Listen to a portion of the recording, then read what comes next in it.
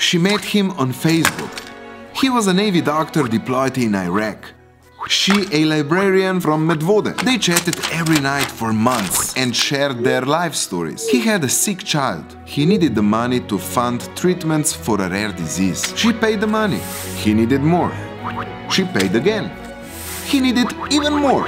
He begged her for more money until she gave all the money she had. Then he cut off all contact. Did the poor guy die in battle? What's the catch? Vidyože. The catch is in a man usually from sub-Saharan Africa. To be precise, the catch is in a well-organized network of people who are masters of the human mind and great manipulators. First, they use a stolen photo of a handsome man to trick a lonely lady friend. They use online chats and never video calls to get closer with the victim and make fake plans about him coming to Slovenia, them getting married and living happily ever after.